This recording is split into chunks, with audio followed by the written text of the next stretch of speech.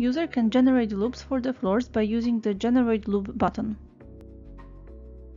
The formed loops have defined direction of flow following the arrows on the pipe connector component. The generated loops keep precise distance from the floor boundaries, which is half of the pipe spacing value. If the user decides that they would like to remove a loop, they can use the Remove Loops button. User can modify it and change the position of the pipes in the Floor Properties window.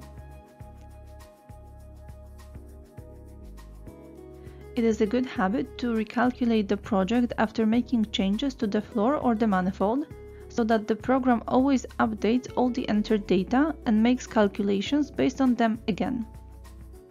If loops are generated, hydraulic calculations are created based on the real length of the loops.